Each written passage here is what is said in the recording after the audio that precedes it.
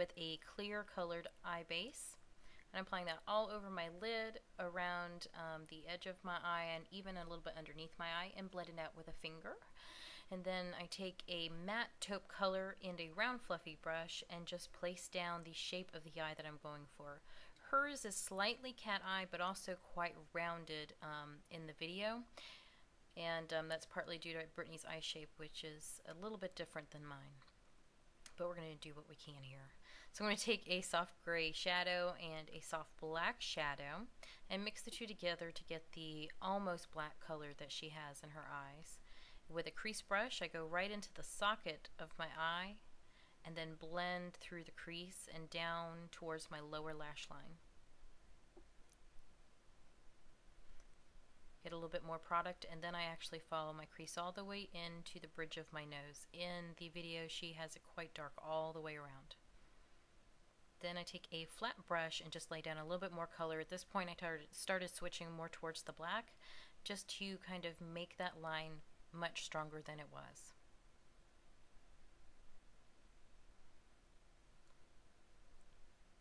Then again, altering between going from the crease down towards the actual lid and lash line.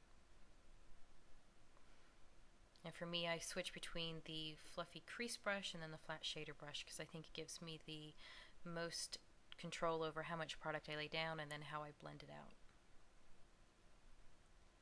Taking a little bit more of the black and just going into the outer V. Then I'm going to take my pop color, which is the colors when I turn my head, you'll be able to catch a little glimpse of this, and I'm doing a Hunter Emerald Green. Place that in the outer third of the V, basically the outer third of your eye at a slant, not going past where you've laid down the black color, and just kind of drag it across towards the lid, not covering the actual eyelid, but definitely going toward about your edge of your irises. Then I'm going to take my lid color and a small shadow brush in this case, and just pat the eye color in, the light color, and I want to go from the inner corner all the way out to the edge of my iris.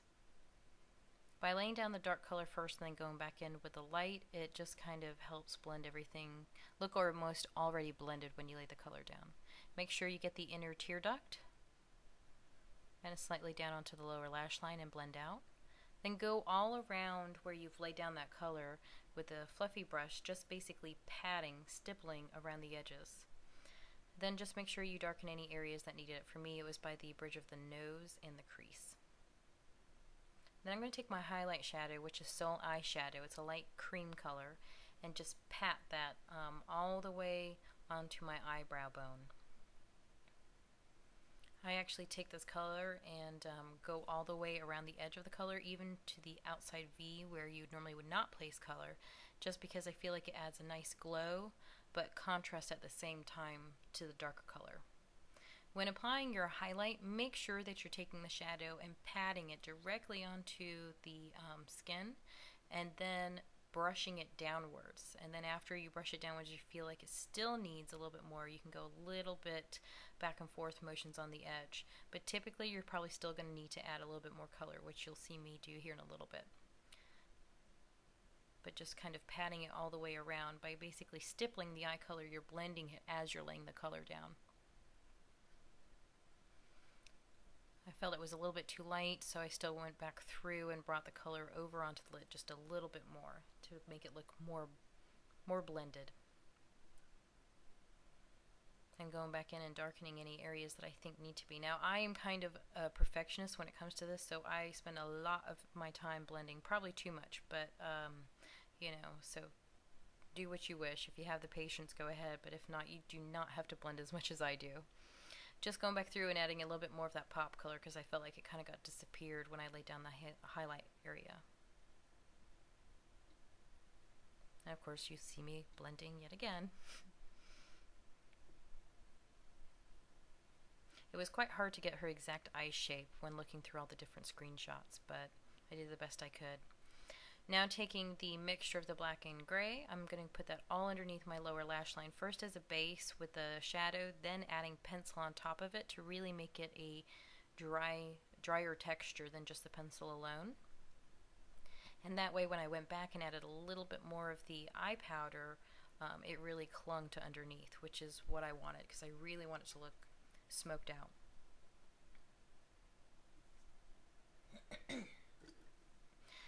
I want to make sure that that part, right at the very part where my top lash line and my lower lash line connect, is very, very dark.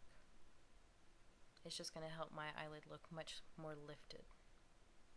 Now I'm going to take a liner, a flat liner brush, and get a mixture of the, well, not a mixture, but the green color that I used, whatever your pop color is, and I dampened it and laid it down. That way when it starts to dry, I can really blend it out there and the sparkle would still come through, versus where if I let it dry completely or when it's soaking wet, it'll just buff right off. So just kind of smoking out. Don't be afraid to go really smoky on the lower lash line. You want it to kind of look like almost like a C shape all the way around your eye. I'm getting a little bit of kind of like twinkly sparkle dust and add that to the inner corner of my eye and also to the very most highlighted part. And if you need to fix any part of the shape of your eye, this is where you can just take the highlight powder or a flesh tone color and go right around the edge. Then I'm taking a peach liner. I'm going to line the inner rim of my lower lash line. I don't want it to be too harsh, but I also want it to have a good kind of definition against the lower lash line. I took a liquid liner that had green and black flecks because she uses Swarovski black crystals on her lash line from what I can tell. And so I'm going to try and mimic this. So I'm taking the liner, the black liner, and then a liquid glitter liner and laying that down. Then taking some loose glitter, patting that over where I placed the like brighter glitter liquid liner. And I'm going to let that dry. Then I'm going to take my liquid liner and mimic the crystals she had, so I placed some dots down. Now her brows are quite natural in the video, and I like the shape of them, but since I am blessed with no eyebrows, I am going to fill mine in just a little bit, but try and keep it as natural as possible. You definitely don't want to make them look like they're painted on. It would just detract from all the work that you did on your eye.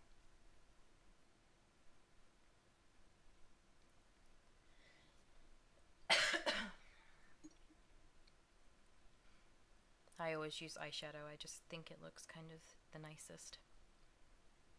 And just take that and put that all over the hairs using brush kind of marks, like if you were painting little hairs on.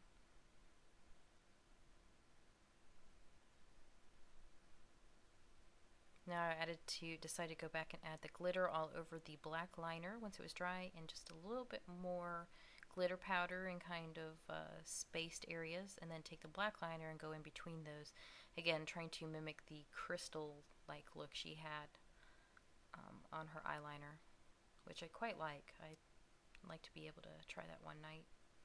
Alright, and this is it. Enjoy the pictures, guys. Thanks.